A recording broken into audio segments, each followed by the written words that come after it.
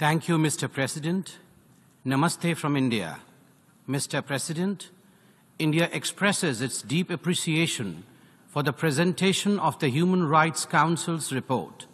We welcome OHCHR's close interaction with the member states and the stakeholders undertaken during the past year, as highlighted in the report, and its efforts to bring the conversation of human rights to the center stage. We also take note of the conclusions arrived at in the report. India's approach to human rights is rooted in a millennia-old tradition of upholding diversity and plurality of views. India has always looked at human rights as something that is indivisible and fundamental. Our commitment to human rights stems from our freedom struggle led by Mahatma Gandhi, which emphasized non-violence and equality. This legacy is embodied in our Constitution, which enshrines fundamental rights and establishes the principles of justice, liberty, equality, and fraternity.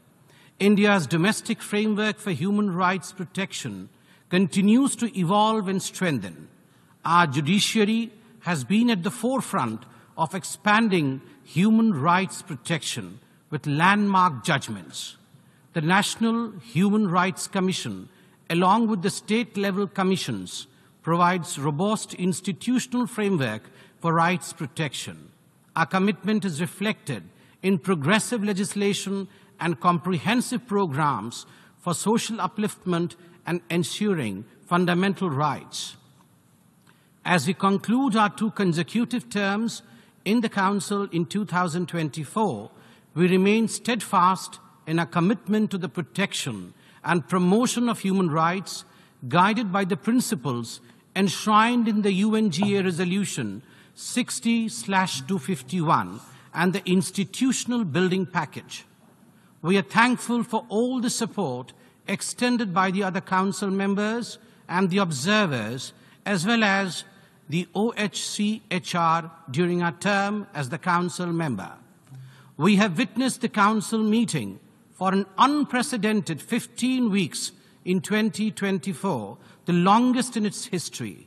While this demonstrates the growing importance of human rights discourse, it also highlights certain challenges that need urgent attention. The multiplication of mandates and resolutions has led to fragmentation of human rights discourse, sometimes dividing rather than uniting member states. We believe there is an urgent need to rationalize and implement efficiency measures to ensure that the Council's work remain focused and effective.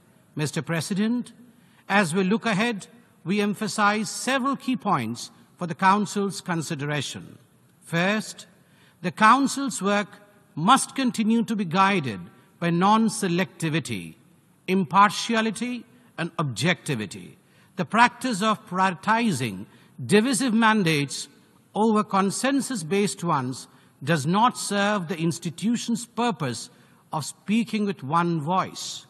Second, we urge the members of the Council to continue to prioritize the work on thematic issues that affect developing world and the issues where mandate has been adopted with consensus. Third, discussions on technical issues which should ideally be taken up in other specialized organizations should be avoided so that the core mandate of the Council is not diluted. Fourth, there is an urgent need to evolve a system that is self-regulating and not outweighed by its own burgeoning mandates. There is also a need to forego selectivity in identifying mandate holders, forego biases, and to coalesce the fragmented human rights discourse once again. Fifth, consultation and consent of the concerned state should continue to be an important parameter in technical assistance and capacity building being provided by the Human Rights Council. Any human rights initiative needs the constructive engagement of the state concerned for its fruitful implementation. This not only leads to an implementation of human rights as desired, but also increases trusts on international multilateral institutions and multilateralism among the people. As we approach the Council's status review in 2026, we need to consider radical changes in its working methods to ensure efficiency and constructive engagement. India looks forward to continuing its engagement with the Council as an observer in 2025, and we seek positive consideration for our candidacy to the Council for the period 2026 to 2028. We remain committed to working with the High Commissioner of Human Rights and his office in a constructive and trust-based manner. Mr. President, in this age of multiple conflicts, the value of human rights needs to be emphasized.